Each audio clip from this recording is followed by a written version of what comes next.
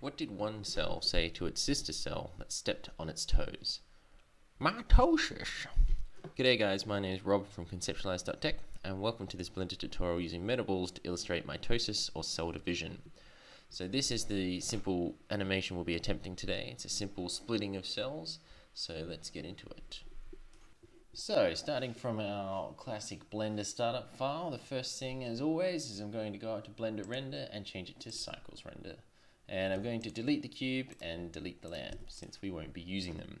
So today we're going to be having some fun with Metaballs in order to make mitosis. So the action of cell division that's happening in your body all the time.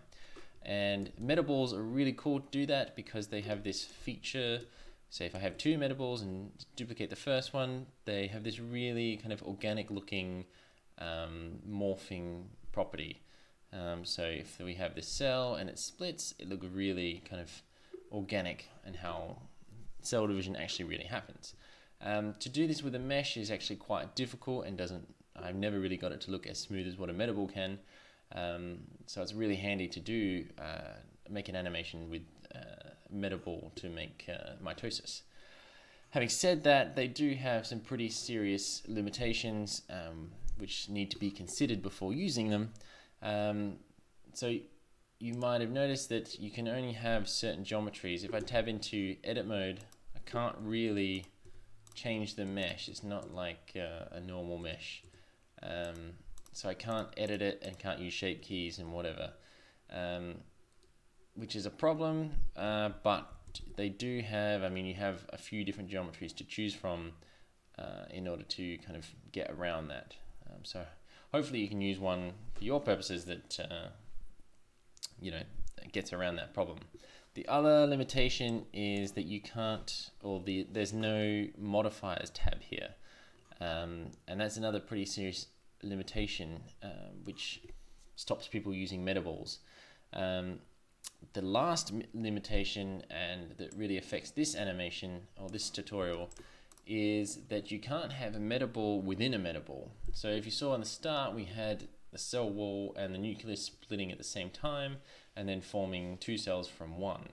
But if I duplicate this, I can't have this. It always looks like one big Metaball.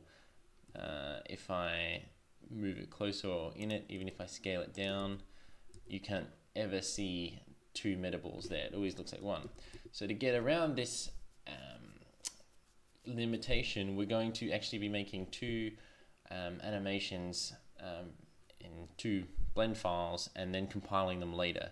And it's pretty easy to do, but I haven't figured out any other way to do it yet. So I think that this is the easiest way for something simple like mitosis, and it's not, let's say, not atomically correct mitosis animation, but it's kind of an animation that shows that there's something going on within the cell when it splits into two cells without going into really specifics. So the only thing I'm going to mention with this Metaball tab here is this resolution. The lower you go with this resolution in the view and render is the better it looks. So if I take the view all the way down to 0.05, we get almost a perfectly looking sphere. And for the render, we can even go even lower so that the render actually looks quite good. And we want the lowest resolution we can, so it looks the best. And for our scene, it's going to be pretty basic. I'm just going to click 1 on my numpad to go to the front view and snap my camera to the view with Alt Control 0. So this is just going to be a very basic one cell that splits into two cells. You can use your skills, your Blender skills, to make kind of a more artistically pleasing render animation afterwards, but I'm just here to show you the basics. So I'm going to scale up my Metaball just so that it fills up most of the screen.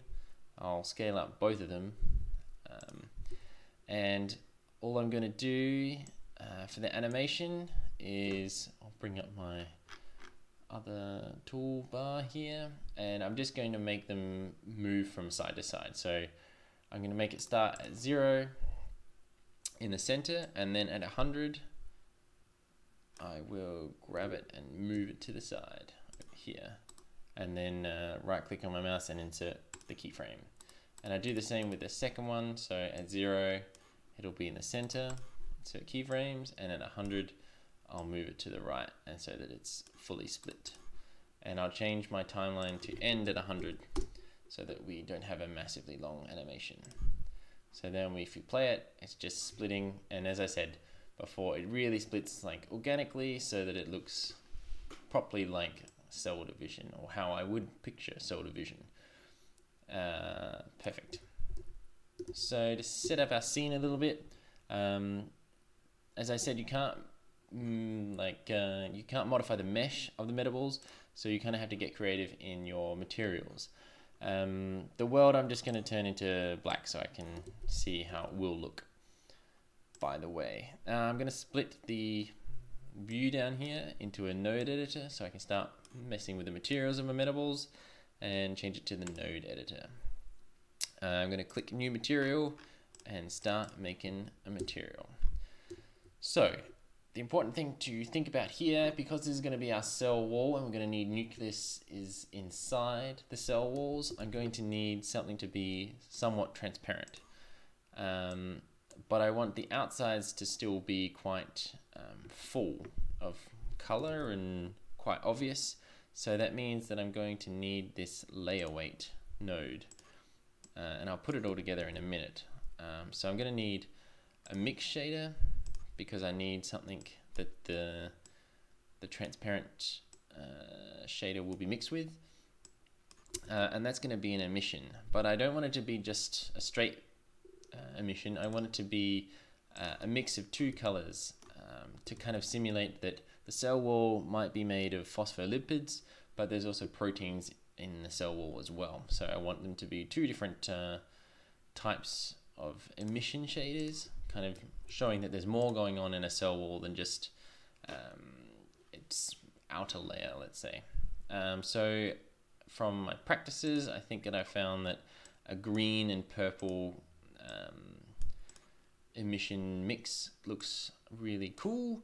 Of course, you're free to play with all the colors and do whatever you like. Maybe you find a better color coordination than I did. So to really mix these two into separate kind of phases, I'm going to have a texture, and the texture I'm choosing is a noise texture. And to really make that noise texture more obvious, I'm going to add this, go to the converter tab and add a math node. So I want, from my previous tries, I think the scale of 22 works quite well.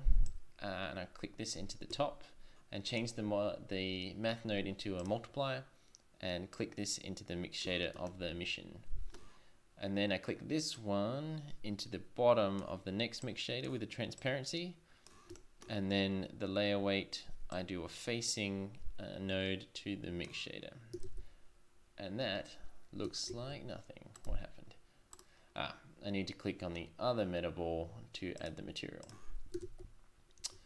So something went wrong. I forgot to add this. The value of my math node needs to be 2. And now we can see that our texture of our the noise texture for our emission shaders look quite good, but they still show like a perfect sphere looking thing, and it doesn't look so. It looks too perfect, too spherical. So what I need to do is click the math node and also click that into the displacement of the material output, and then it gives it kind of like a more, I would say, more organic and rough surface, like things are moving and it's not so perfectly flat. And it also seems that there's not enough transparency in there for me, so I'm going to change this to 0, 1, no, sorry, 0.0, was it 0.0? Hold on, no, it wasn't 0.0. It needs to be 0.125.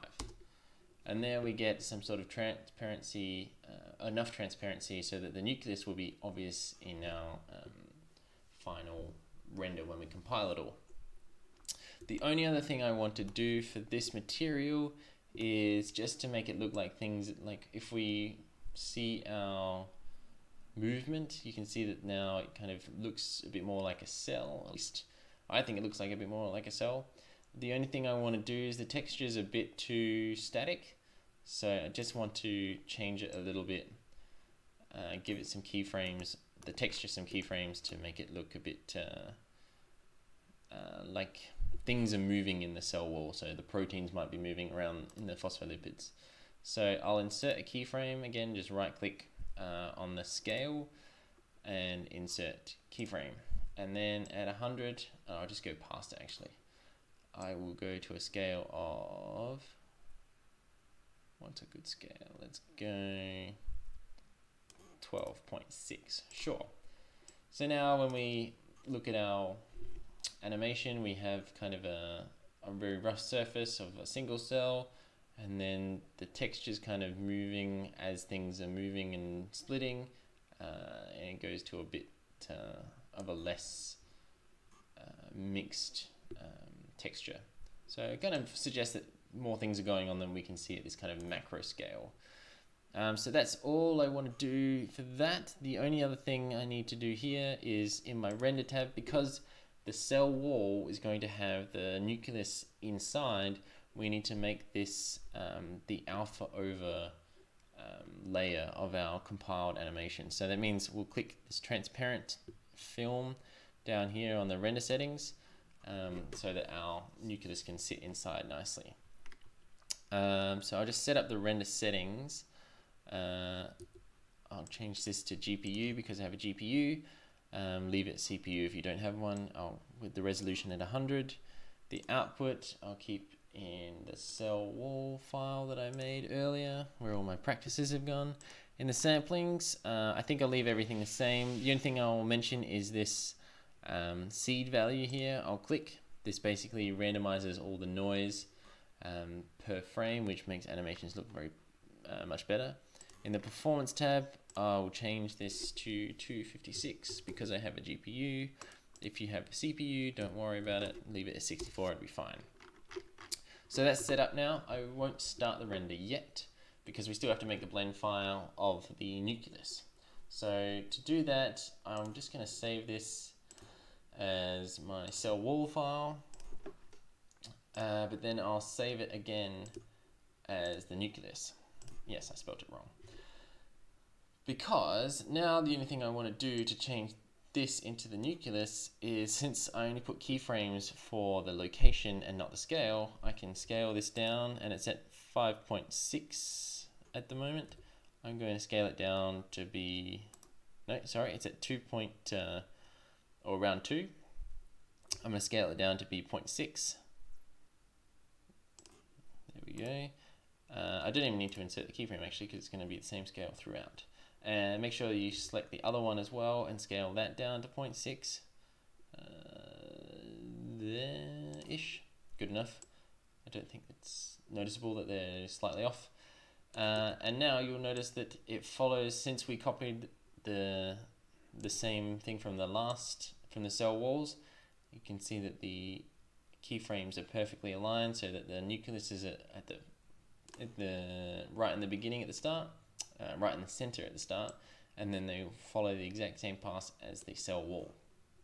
So will follow it perfectly. So we got away with doing some lazy blendering. I don't think I want the same kind of, I'll just give it a test render to see what the material looks like, but I think I want to get rid of the transparency. So I'll click the mix shader from here and click it straight into the surface. And that should give us a better looking nucleus, I think. But I think I might change the, let's say the green one, I'll change that to like a red, just to give it a bit of a different structure from the cell wall. And I will change the render settings to render into the nucleus PNG folder that I made, so that the two can render at the same time without overlapping each other. And the only thing else we need to change is we don't want it to be transparent anymore, so we can click that off. And so that's all ready to go. I can open up my other, I cell wall blend file, and I can have them both ready to render. So we are ready to go with our rendering, and I will come back when both of them have rendered. Okay, and we're back, and both our renders have finished, and you'll probably notice that I have cheated a bit and changed the materials of my nucleus a bit. I wasn't happy with how the colors were, so I changed it. So all I did was change the emissions from what do we have over here, kind of like a green and purple. I changed it to a white and kind of a beige color, and I also brought back the layer weight that I had for this one, but I changed it up a bit, so this one has transparent on top. This one I changed to translucent and put it at the bottom, so that we have a translucent kind of background or outside.